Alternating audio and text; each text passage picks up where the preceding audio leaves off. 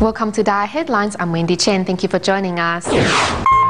Coming up in today's show, New York City volunteers in the United States are holding a blessing ceremony to commemorate the 9/11 victims.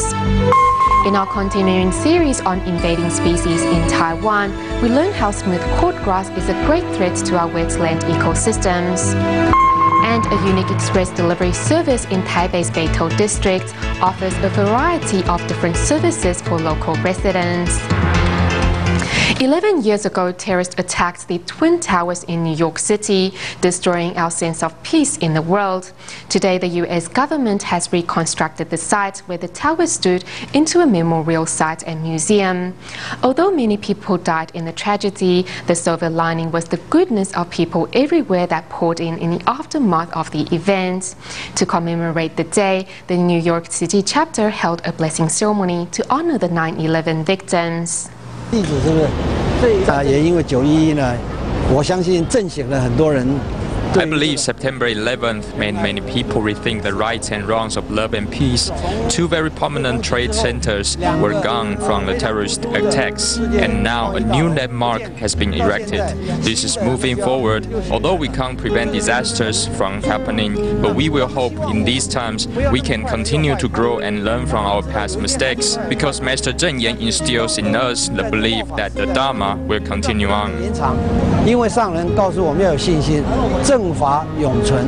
In the United States, at the site of the National September 11th Memorial and Museum in downtown Manhattan, we are reminded of not only the pain from 11 years ago, but also the need for self-reflection. 一善的理念。 Over the past 11 years, Tzu Chi volunteers worldwide has continuously prayed.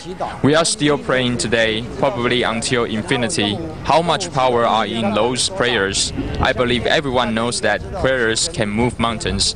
This is how Master Zheng Yan leads us, volunteers in prayers, spreading compassion and hope. 广行这个慈悲喜舍的无量义，相信还是有希望。 This year, the New York City chapter held a Lunar Month blessing ceremony for the local community and at the same time paid their respects to those who lost their lives on 9/11.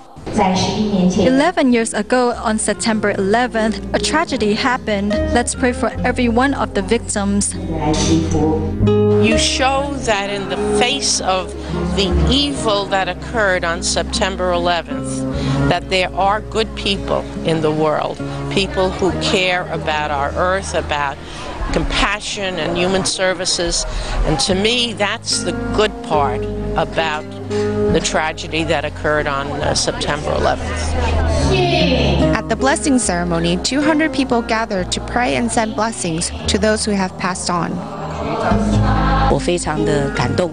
I was very emotional and cried emotional tears, the kind you feel towards a parent's gratitude. Every apple represents a promise to start a vegetarian diet. And at the parking lot behind the chapter building, residents come together to enjoy a vegetarian luncheon on a relaxing afternoon. The lunch delicious. I love vegetable. Very delicious. Holding high the light of wisdom and praying for blessings, a wish is made for those who have passed on to be forever at peace. In 1997, Tzu Chi volunteers in China established the Poverty Alleviation Program in Guizhou Province to help local residents live a better life. Before school starts, Tzu Chi volunteers from Guangdong also arrived in Luodian County to sign a scholarship program contract with the local government. From this moment on, Tzu Chi Foundation and the government of Luodian County in Guizhou Province will be working together for the 2012 scholarship program. Guangdong Tzu Chi volunteers also seized the opportunity to visit needy students and government officials. To make sure we don't miss any needy students that have the potential to strive in the future, teachers and school directors have gone through various processes to pick the neediest students. Luodian County's educational unit established plans to prevent scholarship recipients dropping out. The volunteers also held study groups in hopes of encouraging more locals to become volunteers. 我是希望有这个种子 I hope starting from today we can start encouraging more people in Luodian County to become Tzu Chi volunteers. All of you are willing to become bodhisattvas in Luodian County.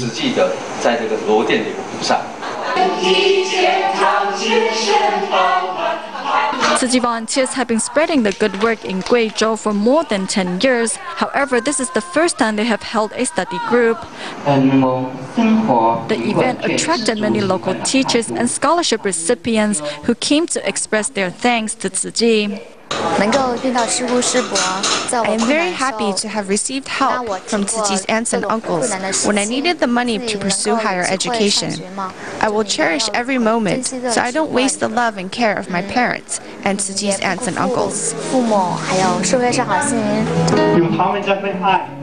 The love and care from Tzu Chi touched every one of us in Luodian County. Thank you, Tzu Chi, for giving the needy children a chance at an education and helping the poor residents to have a place called home.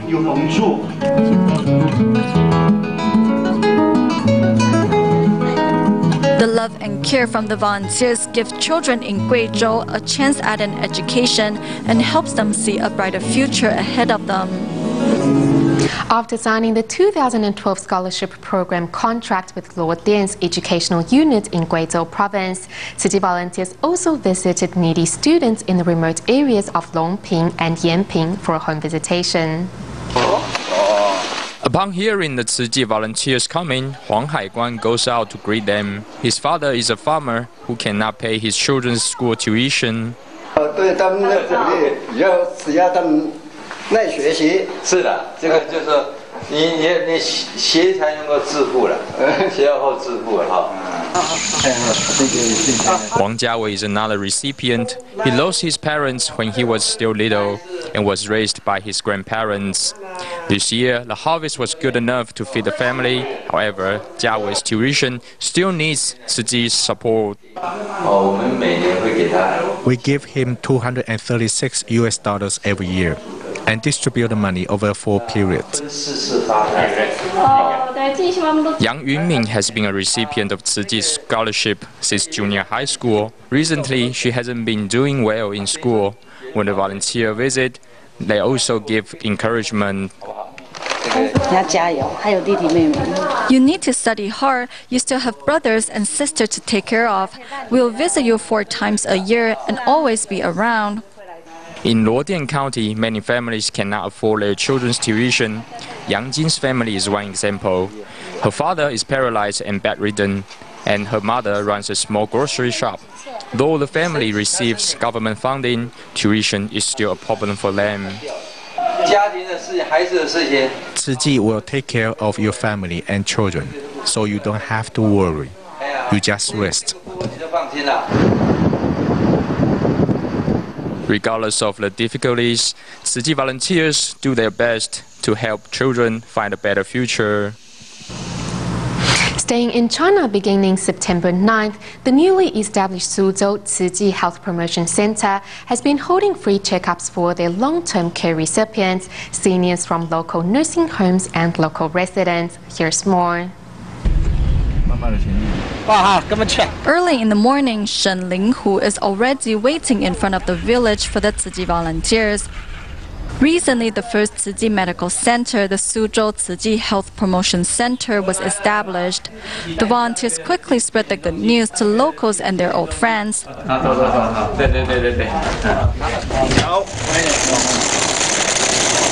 Shen Linghu and Fan Hairong are both long-term Tzu Chi care recipients. The two are physically challenged. Nevertheless, they remain optimistic. At the day of the free health check, the Suzhou Tzu Chi Health Promotion Center is filled with laughter and people. For Shen and Fan, the trip to the center is more like visiting old friends.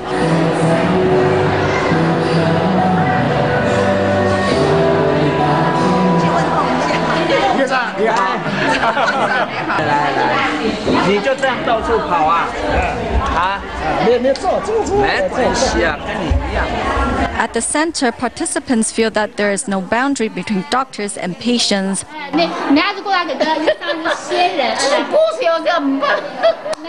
The doctors are not only here to cure sickness, but to educate the locals on how to take care of themselves. They hope the local residents can learn to build a healthier lifestyle.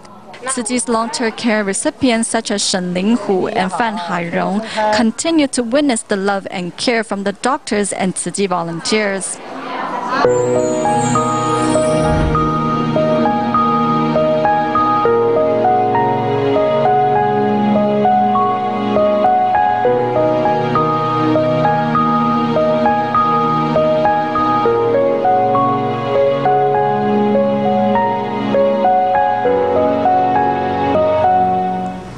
In the next report on our series on the invasive species in Taiwan, we travel to Jinmen where we find the smooth cordgrass. Perfectly adapted to the coastlines, the quick-growing smooth cordgrass has started to push out local vegetations, and its spread is now threatening our wetland ecosystems. Jinmen lies only 2 kilometers off the coast of China. As a result, seeds produced by vegetation in China will often be carried by the wind or water to land in Jinmen.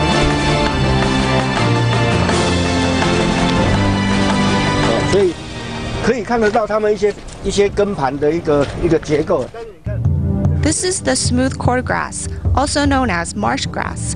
It is native to the Atlantic and the Gulf of Mexico. Reproduction is through the seeds released annually or directly through the plant's roots. Smooth cordgrass has a high saline tolerance and thrives in the muddy flats found near bodies of water. In 1979, smooth cordgrass was introduced in China to protect coastal areas against erosion. However, its growth soon began to clog harbors and rivers, threatening coastal maritime traffic. Wherever there is a coastal basin, the smooth cordgrass can be found. They are first found in small isolated groups before becoming connected in an unbroken sheet. Smooth cordgrass can be found in 13 areas with a total area of 30 hectares. Besides Jinmen, smooth cordgrass can already be found in Danshui, Taizhong's Gaomei wetlands, and Zhanghua's coastal regions. And its steady incursion into Taiwan's coastal intertidal zones has exceeded predictions. The smooth cordgrass usually spreads from a small grouping to an entire area.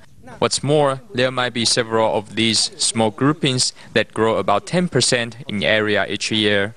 Later, as these individual groups combine into one, we can see how growth rate accelerates to even higher than 10%.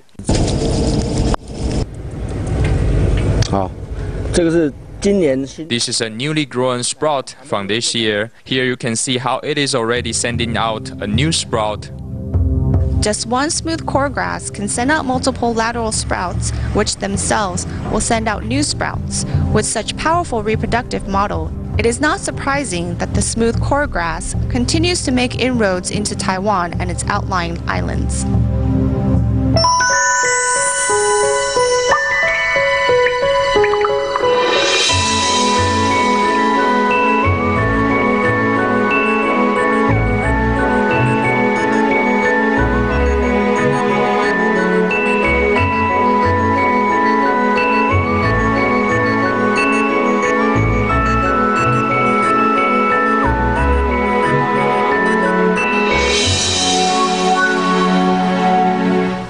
In Taiwan, Taipei's Beitou district has a unique delivery service that has been around for many decades. Whether it is paying a utility bill or catching the MRT, or even buying snacks in midnight or emergency visits to the hospital, all you have to do is call the express delivery service and let them know your needs. Let's take a look.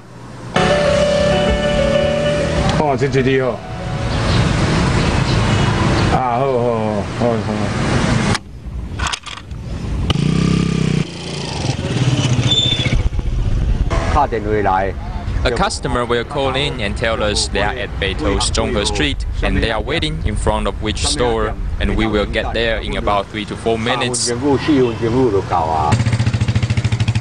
motorbike and 2 helmets, this is the unique express delivery service available in Beitou of Taipei.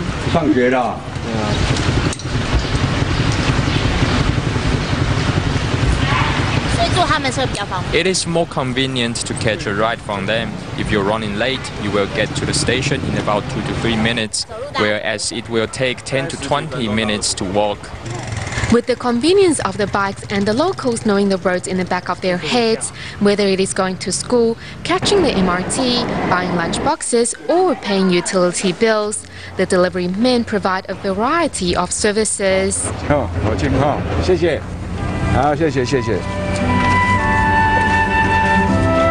A tarpaulin set up under the tree is where the store sits, and on its wall, the last 4 digits of the number is the store's name. 70-year-old Wang Deming has been in the industry for 42 years.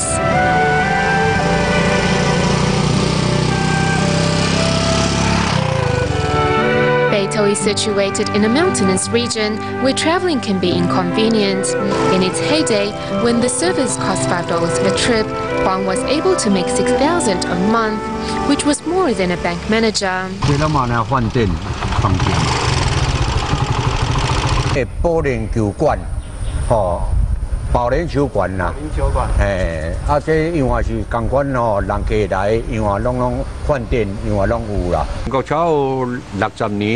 in the early 70s, Japanese people all loved coming to Beitou for a drink and women.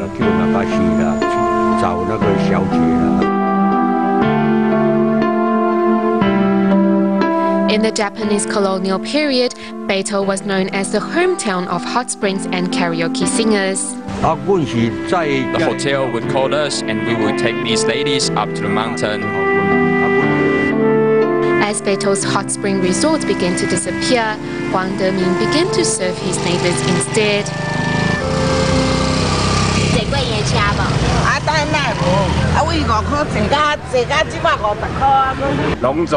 When a customer goes to the hospital, often their children will have gone to work when they return home, so we will send a strong guy to carry him from the ground floor to the floor he lives on. At night time, when customers get a ride from us home, we will wait until they get inside the apartment before turning around to leave. We need to ensure the safety of our customers.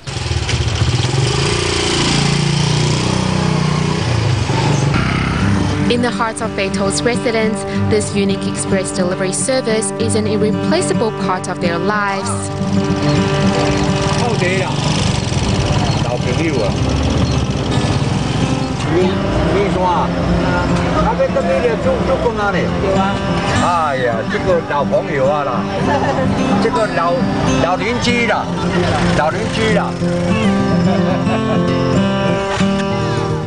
At the 15th Annual Zhou Daguan Foundation Love of Lives Award Ceremony, we meet one of this year's awardee, Jared Gossens from Australia, who is an adventurer. He serves, runs and pilots planes, all while being fully blind. Gossens lives by the philosophy of success is a journey, not a destination. An ultralight aircraft. Gerald Gossens of Australia is no ordinary pilot due to a birth defect that left him blind. He became the youngest recipient of a guide dog in Australia, and he achieved exceptional grades in school. Now he is the Deputy CEO of the Royal Blind Foundation. From the age of 16 onwards, I have achieved more than I achieved in the 16 years before that. Really, the mobility, the independence, the self-esteem and the confidence is remarkable. Gossens continues to raise funds and brings awareness of Australia's growing blindness problem. He also represents Australia in the Paralympic Games in his favorite sport of running, as his wish is to encourage others who might be physically disabled to follow his lead and not be restricted by obstacles. If I can't see, I can also do many other things. I can hear and I can touch, so there are many ways a person can get over things apart from seeing them. Gerald Gossens loves nothing more than a good adventure. From the ground to the sky, he flew 1,600 kilometers around Queensland and holds the Guinness record for flying fully blind. It's regretful that his daughter is also blind, but besides inheriting her father's condition, Taylor has also inherited his love of adventure and sense of courage. Together, they will continue to break the stereotypes that many have of the blind. In Taiwan, 25-year-old Xiao Qian, who is slightly mentally challenged, has been working at the bakery opened by the Maria Social Welfare Foundation. She hopes in the future she can open a bakery on her own and continue to make delicious pastries for her customers.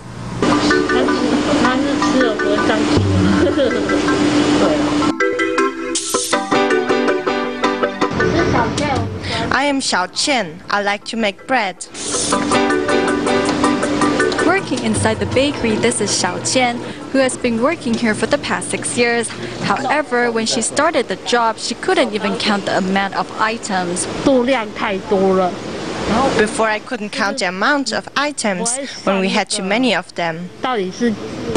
Xiao Qian, who is slightly mentally challenged and shy, couldn't find a job until she attended the pastry class opened by the Maria Social Welfare Foundation. Here she found self-confidence and even received a license as a pastry chef. When she faces obstacles, she's willing to face the problem and keep on trying. At the bakery, Xiao Qian gained self-confidence. However, she hasn't been very happy because the oven at the bakery hasn't been working very well. Our oven is a second-hand oven. It is 15 to 20 years old. We fixed it 3 times already, but I think the oven just can't take the load anymore. Xiao Qian hopes the bakery can soon get a new oven so she can continue to make tasty bread and moon cakes for her customers. I made these moon cakes. They are very delicious. Please try them. In Malaysia, for the past 9 years, Tzu Chi volunteers in the Malacca chapter have been making charity moon cakes. This year, over 200 volunteers are coming together to make 32,000 moon cakes over a 10-day period. The money raised from the moon cakes will then be used to construct a new Tzu Chi office in southern Malaysia. We don't need to rest, we just need more energy to make more mooncakes. That's the spirit motivating Tzu Chi volunteers to make mooncakes for charity at the Malacca Tzu Chi chapter every year.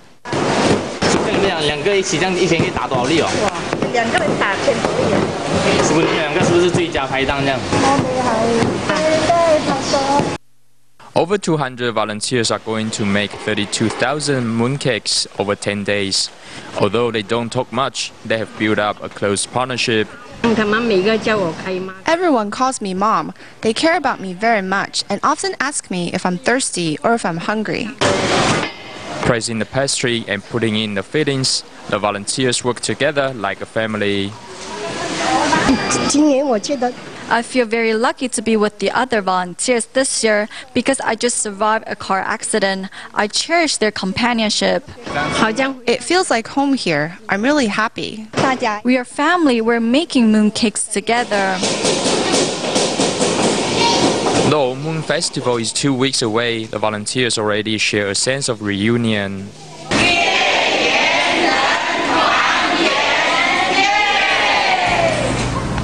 Staying in Malaysia at the end of our program, to promote the benefits of vegetarianism, Tzu Chi volunteers recently invited 100 local residents to enjoy a delicious meatless banquet at the Batu Pahat Tzu Chi Liaison Office.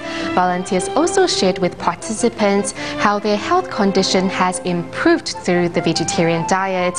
We'll leave you with these images. Thank you for tuning in. Goodbye.